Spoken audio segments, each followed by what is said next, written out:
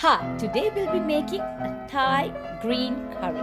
This is a very fresh and flavorsome dish. I'm using this pea eggplant. This is also called the plate blush eggplants. These are tiny little eggplants that looks like a pea. Adds a nice flavor and looks beautiful, especially for Thai dishes. We call it tibbatu and freely available in Sri Lanka. Now I'm going to grind the mixture that we'll be using for flavoring. I have ginger, garlic, green chilli. As you can see, we are using a lot of green color ingredients. This will make sure that our dish will be a beautiful, rich green color. There goes the lemongrass. Try and get fresh lemongrass. Since I didn't have coriander leaves, I'm putting a little bit of parsley and curry leaf. But make sure to use coriander leaf. That gives a nice flavor and a nicer color. I put a little bit of tamarind juice and ground this. Now you can see this is a very fine paste.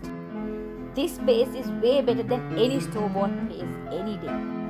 Now starting off with some oil. So I am using a big pot because this is just a one-pot dish that we are having at home. So I'm starting off with some onions. When the onions are translucent, I'm adding the paste that we made. So I'm cooking that.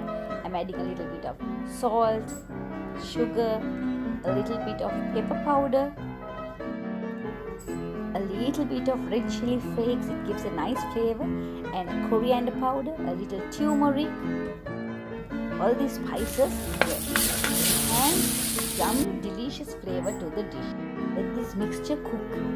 You can feel the whole kitchen smelling beautiful with this fresh lemongrass flavor. Here I have my chicken cut into small cubes, no bones.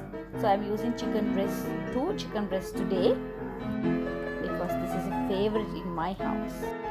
Just let this chicken cook with all these spices. I have not added any water. Just let it cook with the spices for some time. Make sure the fire is really low when doing this. Now I'm going to get all my veggies ready. As you can see, I'm using mostly green vegetables. After all, this is the Thai green curry. I have my lime leaf and of course the pea aubergine. But today I'm adding a few carrots as well. So I'm adding the carrots first because it takes longer to cook. Even though it's not a green vegetable, it adds a lot of color to any dish. I have rinsed the grinder and adding a little bit of water to cook all these beautiful vegetables and the chicken. Watch out not to put too much of water at this moment because the chicken releases its water as well.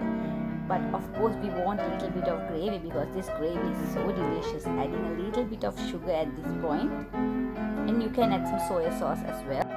There goes my brinjals. Brinjals are really nice for this dish. And I'm adding my lime leaf. If you have some lime leaves at home, add that. It gives a nice flavor. Letting this cook for some time. When the brinjals are cooked, now lastly we add our green vegetables along with the thick coconut milk. I'm using canned coconut milk because it's very thick and creamy. The reason I'm adding the beans and the pea last of all is because these cook really fast. So we don't want to overcook any vegetable.